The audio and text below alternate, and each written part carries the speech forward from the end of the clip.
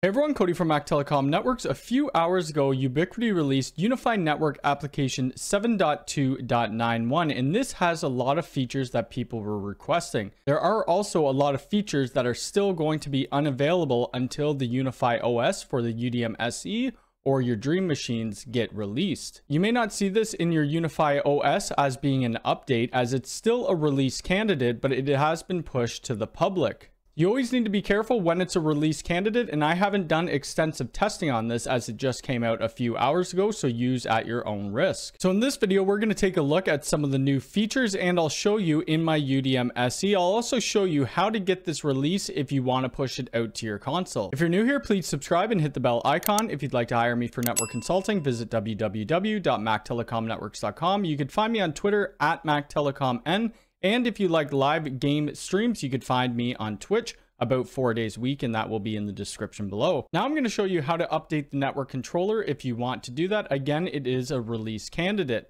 You would see that mine's up to date already, but we would go to our settings wheel and we could see that my network controller is on 7.2.91 and it's up to date. If yours isn't saying that there's an update available, you could always go to the Unifi OS release channel, put it on release candidate, and then it will push it out to you.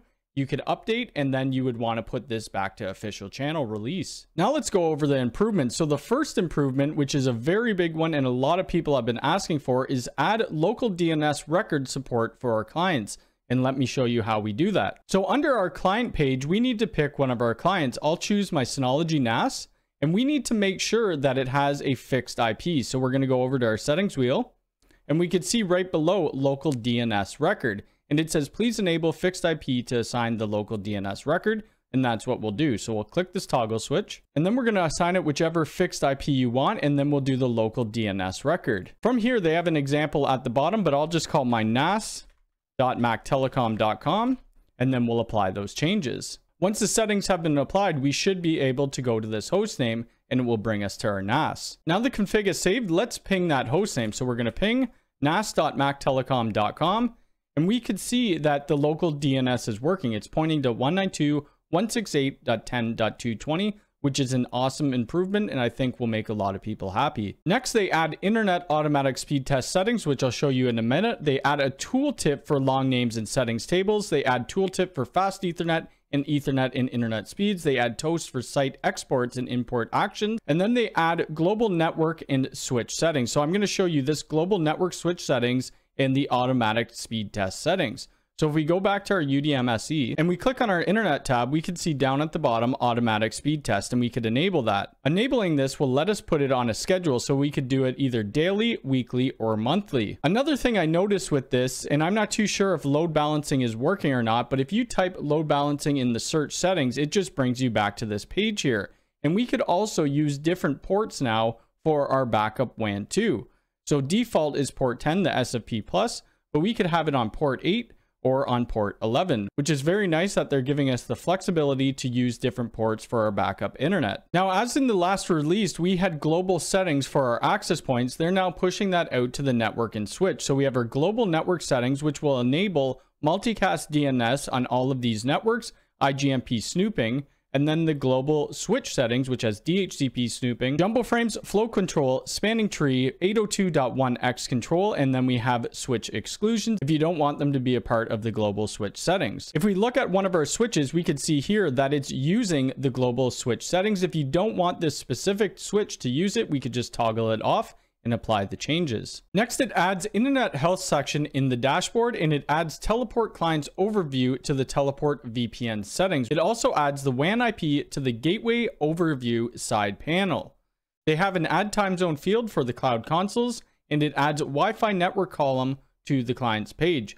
So let's take a look at the add Wi-Fi network column to the client's page, the teleport, and the internet health section in our UDM. Right from the dashboard, we can see the internet health, and they have different timestamps. So this is 7:15 p.m., 1:15 a.m., and then now. We could also click on the internet quality. If we click on internet quality, we could see the WAN IP, the service provider, the location, download capacity, and then the upload capacity. And that could be changed under internet settings.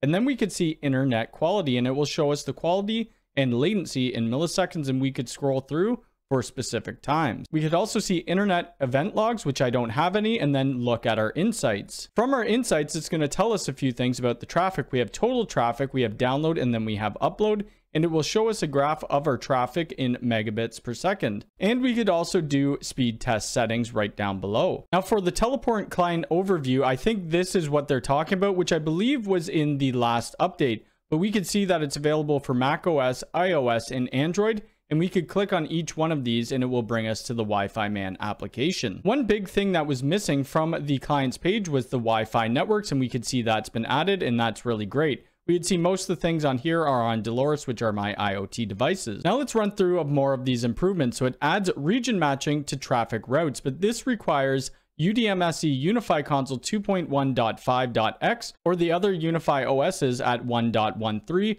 which is still in early access, so we won't be able to take a look at that.